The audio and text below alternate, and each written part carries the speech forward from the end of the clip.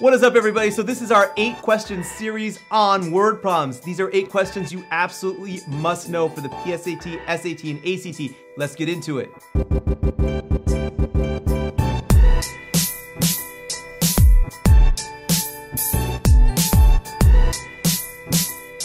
So being able to deal with data analysis is really important for the SAT, PSAT, and ACT.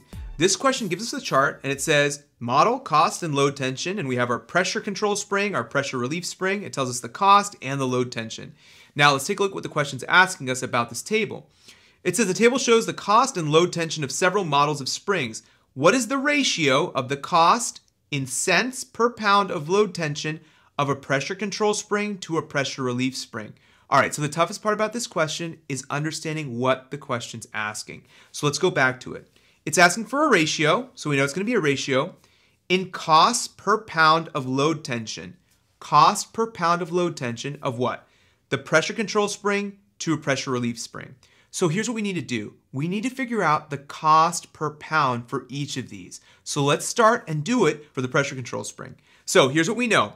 The cost for the pressure control spring is 48 cents. How much load does it hold? What's the cost per pound? So keep that in mind, cost per pound. What does that mean?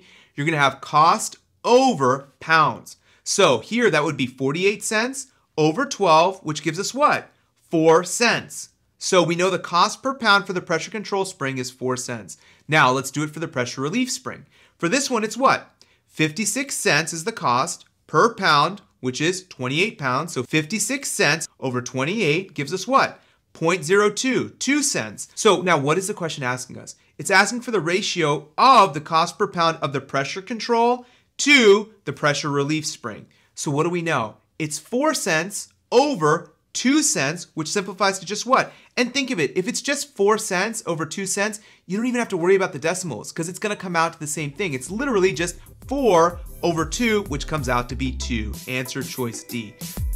All right, guys, thank you so much for hanging out with me. Make sure to watch the rest of the videos in this series to get the help that you need for the PSAT, SAT, and ACT, and make sure to check out our other series. And if you haven't already, like and subscribe, because this is obviously the best thing that's ever happened to SAT prep. There we go. And I love it. I think that's the one.